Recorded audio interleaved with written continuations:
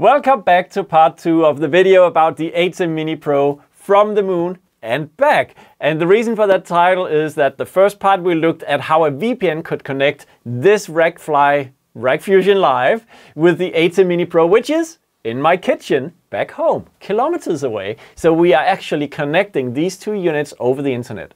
And in the first episode, we looked at how that VPN connection could be made so they share a subnet, making it totally transparent for the units to talk together. So that was the exploration we did at first. Now in this video, we'll look more closely at the RecFusion Live and how this controller is great for remote production because it consists of a vision mixing part, and also on the right side it has what corresponds to a PTZ Fly, which will give you control of your robotic cameras. And we put in a few extra things here which we'll be exploring. So first, I think we need to look at how the remote location is. So if you look at my screen right here, you see a picture from a robotic camera that is not a part of the production, but just giving us a spy cam into the configuration. So to quickly give you an idea, you see we have the VPN router here. This is the PepVPN Surf Soho, and we addressed all you need to know about that in the first episode. But then we have an ATEM Mini here in the middle, and the ATEM Mini has USB connected here. It has a four HDMI cables coming in from the cameras and the laptop over here, and it has HDMI out for the multi-viewer. It has a network connection, of course, and so forth. Let's see what else is on the set. I put in a laptop as well as a source because it's likely that you have, if it's a remote studio, then people should be able to connect the laptop. And it's great, by the way. The ATEM Mini has internal scalers and so on, so it's going to accept different input formats there. These are the robotic cameras that we'll be looking at, and over here we have a multi-viewer and also the NDI encoder down here. Just to let you know, if we look at the NDI encoder, you see this is the multi-viewer output of the ATEM switcher, and we should probably recall a preset so that these cameras are pointing to something more meaningful. So I just recalled a preset over here. You can see that on the top view camera. On this camera, I go to camera number 3, and then I recall another preset, which is more or less the same view. But I could also, of course, recall a close-up on something. Maybe not that, maybe over here, like that. Okay, so you get the idea. We have the multi-viewer coming back here over the VPN. Now, let's get started working on this. So, in a sense, this side of the controller is not super interesting today because it has been documented so many times how I can toggle between camera selection, preset selection. I can cycle options up here in the menu, and I haven't done anything special to that really. The real beef is over here, so let's look at that.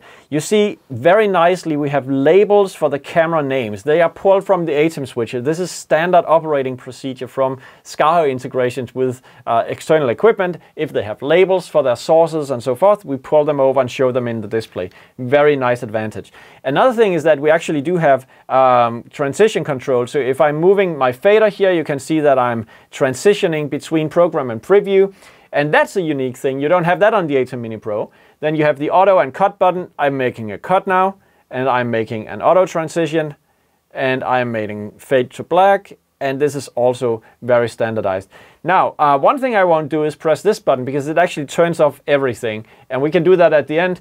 But I have a button here which is communicating with the tally lamp on the set. So if I go over to my camera here, you can see that I have a tally lamp right there. And I decided to configure this so that I can actually signal this lamp. I can turn on and off the green portion of this light to send some kind of signal with a convention behind to the remote location right there. Okay, so I promised that I wanted to show you the configuration of this device. So let's take a close look at that. Now, to do so, we would usually connect it using a USB cable to your SKAARHOJ firmware updater here, press online configuration, and then it brings up an interface like this. Now, in this case, you can see that it's like this configuration has been chosen. I go into advanced, and then inside of here, you now see the controller. You can click any button you want to see how it's been configured, and then you get configuration down here. So this is what we'll be doing. But let me just show you the various device settings. We have Avonic PDC cameras on the set, and we have the base IP address of that. We have the ATEM switch IP address. Then I have enabled the TSL device core and NETIO power. So the power plug on the set, the NETIO power is on this IP address. And it's communicating with that. In fact, if you look at the picture here, you can see that it's currently consuming 46 watts. And that is, that's the current power consumption of the equipment on my set, which is read out in the display of the SKAARHOJ device. So if the NETIO device supports reading out the power, we can show it in the display. So, okay, maybe I should just go and try this one out. Let's go to the Panasonic camera right here, and let me recall a preset so we can see the whole scene right here. Now, notice what happens when I press this button.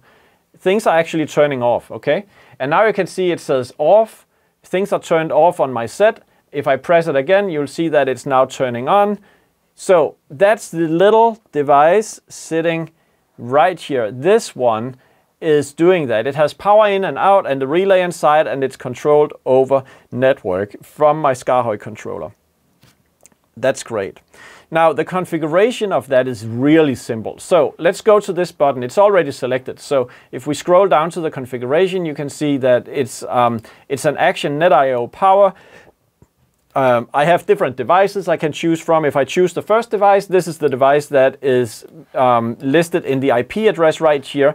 But if I had device number 1 up to 10, those would be additional power devices on my network, which can be configured right here. So there you see device core options available for the NETIO power device. So I can type in IP addresses and so forth. You may also need a username and password, by the way, which you type into those fields there for configuration. Now, that's basically, well, it's not all there was to it. I made it a toggle button, so as I press it repeatedly, it turns on and off. And then I can also choose which socket. Now, in this case, there's only one relay inside, but you can have devices from NETIO with multiple outlets. So you need to choose which relay inside you want to affect by this. And then I have this option whether I want to show the power consumption in the display or not. And that's what you choose right there. So that's easy. Now, let's move on and look at how the ATEM switcher is configured. So this is pretty standard. For the first 4 buttons here, I have just program preview for camera number 1, 2, 3, 4. And the same is true for the cut and auto buttons over here. So, and fade to black, the fader bar and the LED bar. So if we look at those standard components, super easy, simple. The LED bar has the transition position assigned to it, and then we choose to show a blue color in the LED bar. We have fader is transition position, cut, auto, fade to black. So that's really very standardized. Now, let's look at the record and stream buttons. How is that done? Well, it's new actions. These are first with the ATEM Mini Pro, but again, it's super easy. It's just out of the many actions that we can control for the ATEM switcher, we picked record stream, and then as an option, you choose whether you want to record or stream, and then it's a toggle button. So that's also really easy on that one. Okay. I have something about keys over here, which I want to show in a moment. But remember one thing, if we look back at the picture. So if we look at the little tally lamp right here, I use this to signal whether there's a problem or not. So that's the color code for red. Red means that there's a problem, we are not ready to go. So if I turn on and off, on streaming and recording, the light goes off on this lamp. So how is this done? Well, it's actually surprisingly easy. We are using virtual triggers in this case. And as you can see, we have, in this case, 2 actions assigned to a virtual trigger right here. If we are recording and if we are streaming, then we are sending, and we are inverting that, so it's opposite. Then we are sending a message to turn on this one red. In other words, it is red if none of these actions are happening.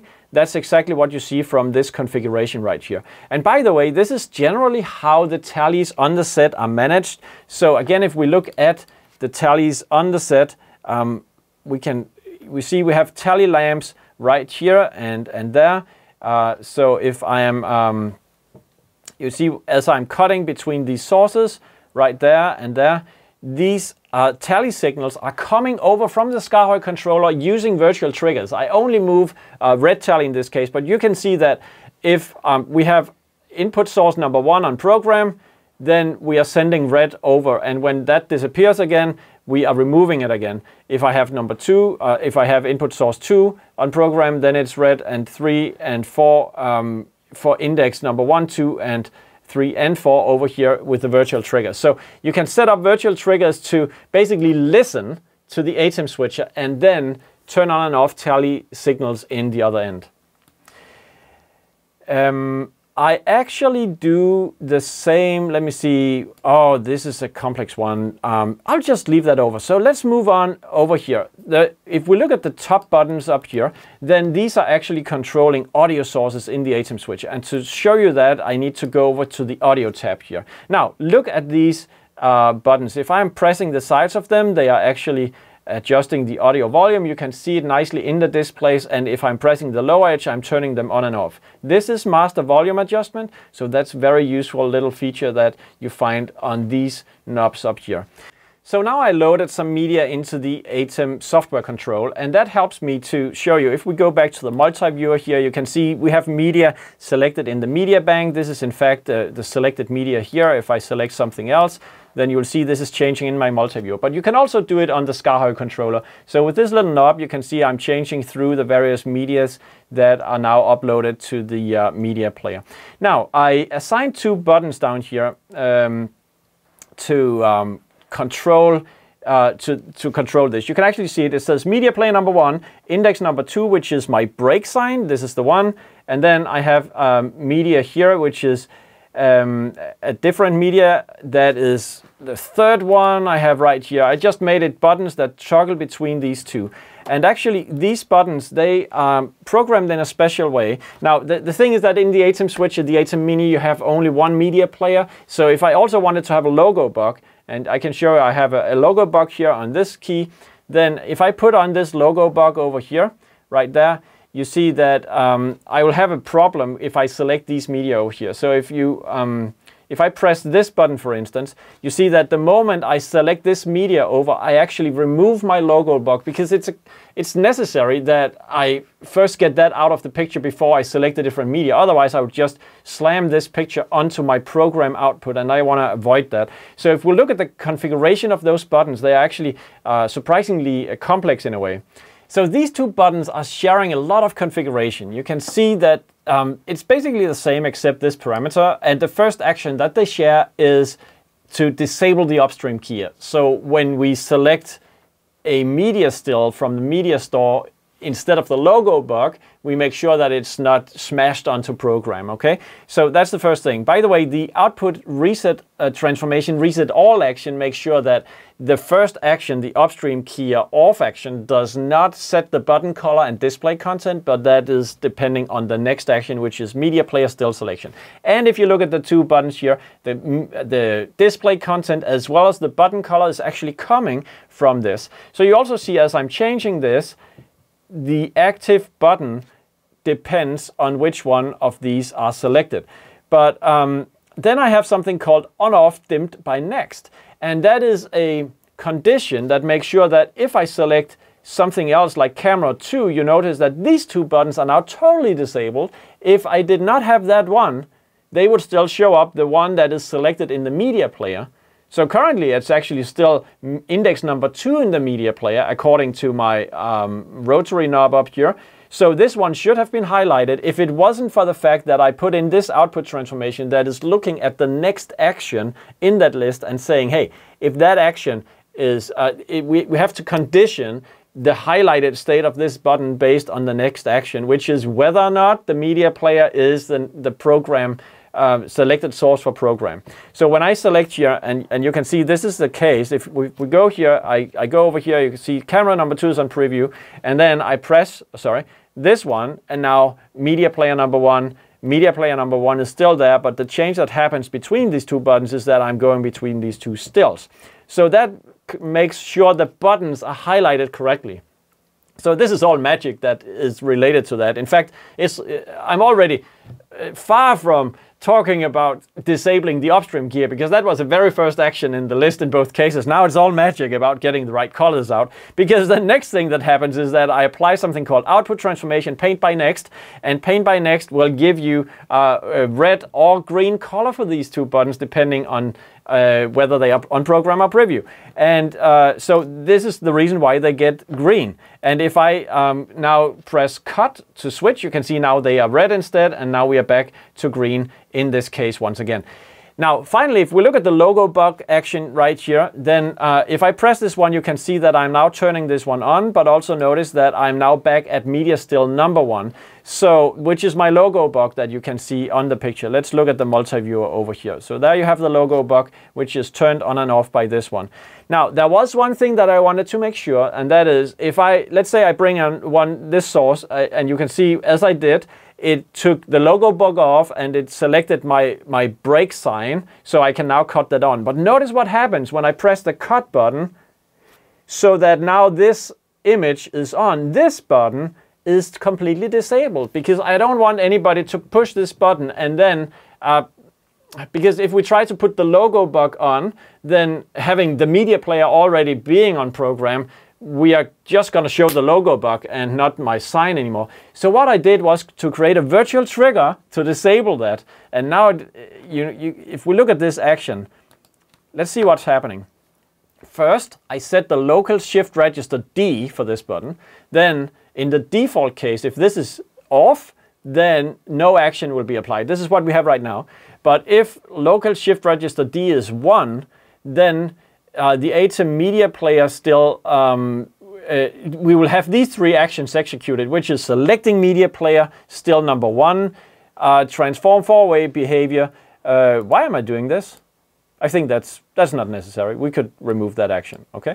And then I am selecting, I'm toggling the upstream key basically by that button. That's what it's doing. So these two are the natural thing that happens in the default case. But why am I doing this? Actually, it's because I'm having a listener in the virtual triggers right here. This one is listening to whether the media player number 1 is on program. If media player number 1 is on program, then inverted, I want the shift level here to turn to a 0, so that we are in the default case. That's the no action case. But as soon as media player number 1 is not on program, then we will see the shift level for register D loaded with the 1. And in that case, we get back to have our action in the button. So let's see what's happening if I press cut again. Then now this is re-enabled, and I can enable my logo bug, which shows up on my multi-viewer right there.